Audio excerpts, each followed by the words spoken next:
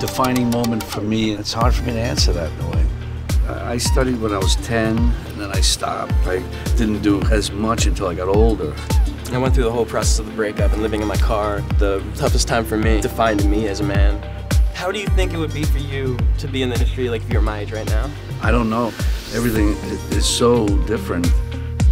I always tell people to not be afraid to take a chance for a part or something, even if it doesn't look like you're gonna get it. Most likely you won't. You don't go, you never know.